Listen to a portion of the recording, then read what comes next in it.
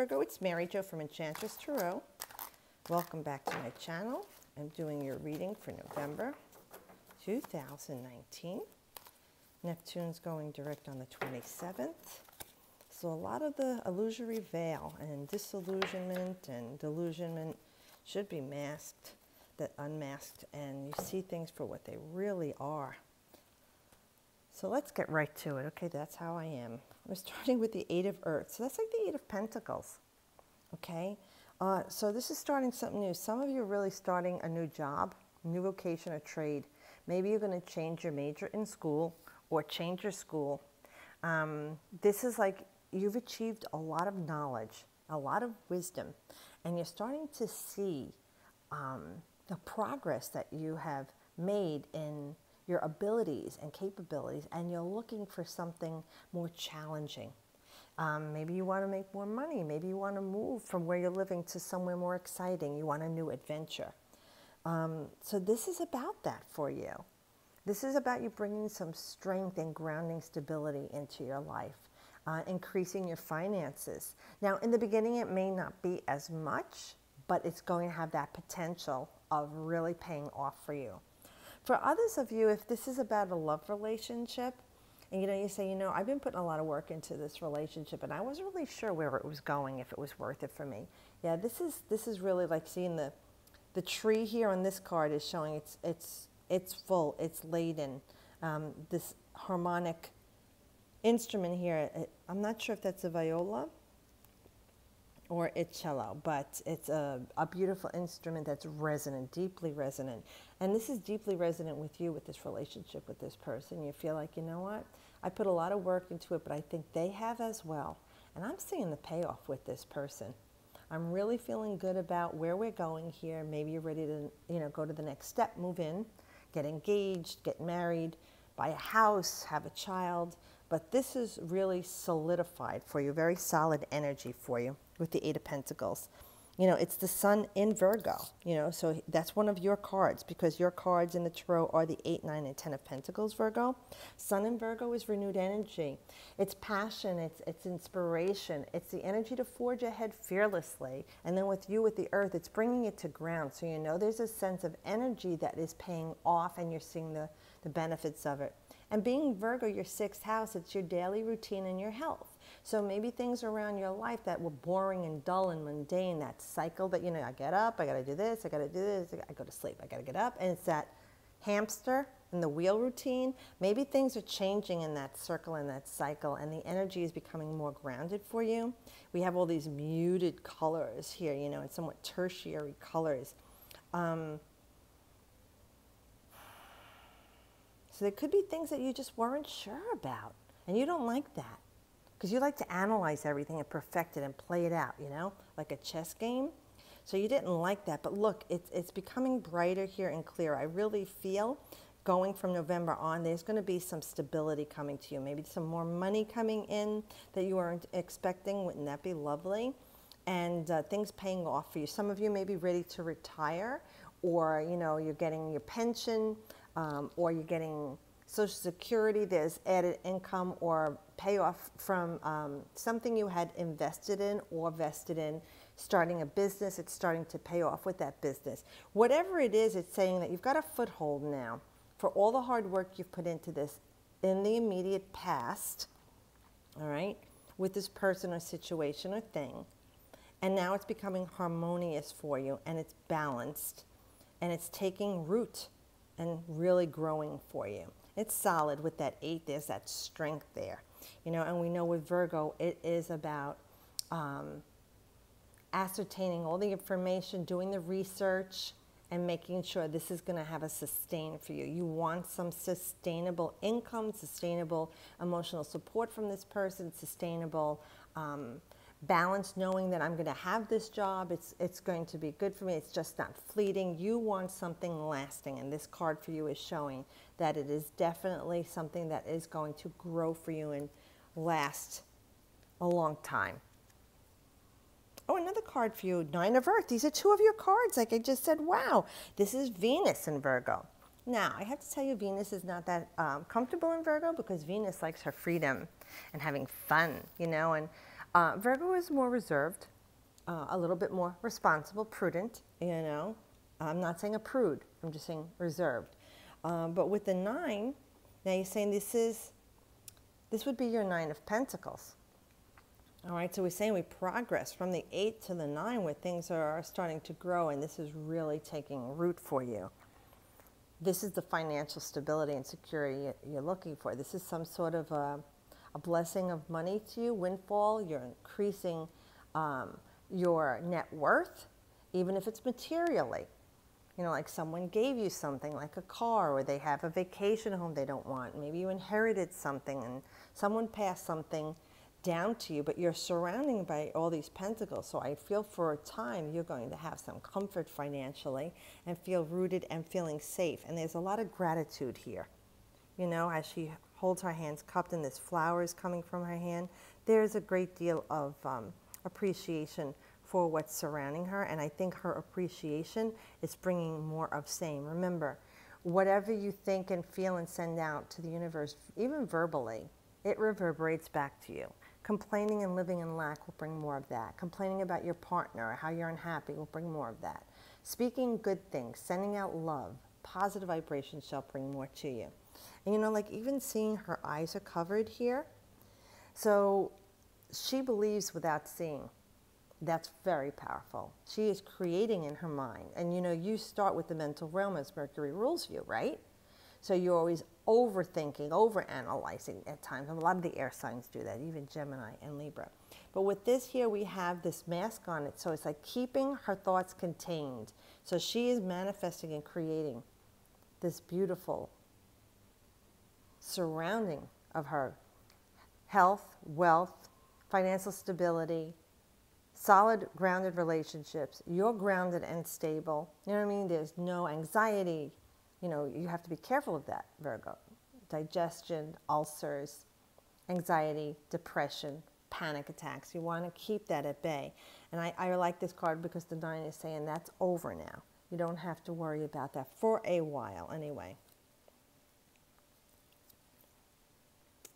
Oh, nice. Queen of Air. Look at that wise, gorgeous owl. Look at that. So we know that the Queen of Air will be our Gemini. We were just talking about Gemini, Libra, or Aquarius. So someone in your life is either influencing the situation or involved in the situation, male or female. They are a bit aloof, maybe cool exterior. You might even say that they're sometimes hurtful and mean with what they say. They can cut like a razor. But they have,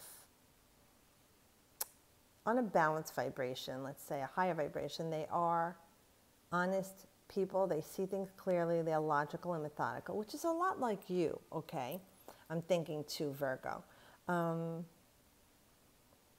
Where you look for the truth of everything and you're speaking the truth.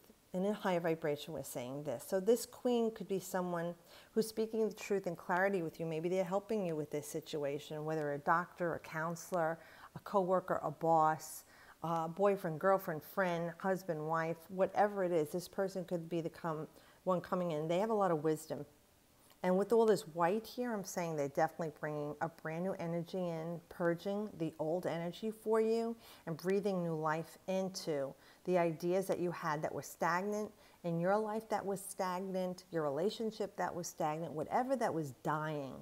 This is you know, that breath of fresh air coming in, this clarifying wind that comes in and is going to clear out all the dust from all the crevices of your life and who you are and the way you are living and breathing new life. Now, this is not going to be for everybody. It's a general reading, and if it doesn't resonate, you can look to your rising sign. But I'm going to let you know, in a general sense, this could even be you taking on the wisdom and clarity of this Queen of Air. All right, and really tying in your emotions, because the queens are all water, that's emotions, but she is air. So this is mental and emotional. So you're getting a balance going on where you may have been out of sorts for a while, but this help is helping you. See, once you get your grounding back, especially Virgo, you got your mojo back. When you get that grounding back and you feel secure, because that's very important for you, having security, then you can think clearly and freely without thinking the negative thoughts. So I really feel there's going to be a clearing for you, Virgo, that you're going to start to feel happy again. You see, she's got that little smile on. She seems at peace. She's got the wisdom of the owl. And this is even spirit. Some of you, this might be your spirit animal, your spirit totem right now. Especially this time of year. I know in the Americas you see a lot of owls in this time of year, and it's synonymous with this time of year. So there's a clearing and a lifting going on for you mentally. You're at peace. The beautiful feathered headdress to me, again, like you can fly now. You don't feel trapped any longer. That's why I said something's changing big in your life, Virgo. Either you're clearing out dead energy of a relationship, clearing out dead energy that was in you. Maybe you're trying a new regimen of health, new medication, and it's helping you get your mind clear and balanced again. You're seeing better. You're feeling better. You don't have those indigestion and GERD and ulcers and, or a colitis, ileitis, the irritable bowel, that, all the nervous system stuff that goes on with Virgos, anxiety. I really feel that you're coming into a state of health, and you're facing each day wiser, clearer, and happier. And if this is a person coming into your life, this is what they would bring into your life, this breath of fresh air, male or female, like I said, and they're influencing you or helping you one way or another. Oh, look at this magician. Now, look, this is Mercury. Mercury is your ruling planet. So we're really speaking to you here. Especially even this is air, that's your mental realm, even though you're an earth sign. You are in your head a lot, okay? So the magician, we know, this is a new beginning. This is you taking your skill set and doing stuff with it. This is you saying, I know my capabilities and abilities, and I'm ready to wield them, to manifest my destiny, to make my life better. I'm going to make it so because I think it's so, I will it so. I see it in my mind's eye.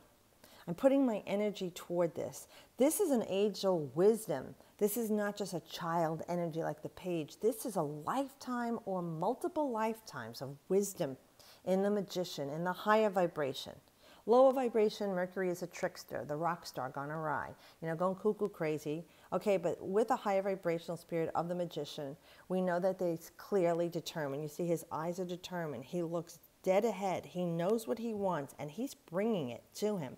Just with his thoughts, okay? So for you, it is a time of you honing your skills, okay, and putting them out there. So whether you're, like I said, starting a new relationship or healing a relationship, starting a new job, starting a new life chapter, like I'm retiring, I'm done with this, or I'm going to travel. Whatever it is that you're doing, especially Mercury, is that of communication, travel, modes of transportation. This is the magician energy of making it happen and willing it so, and believing that you can, knowing like you know it's going to happen for you.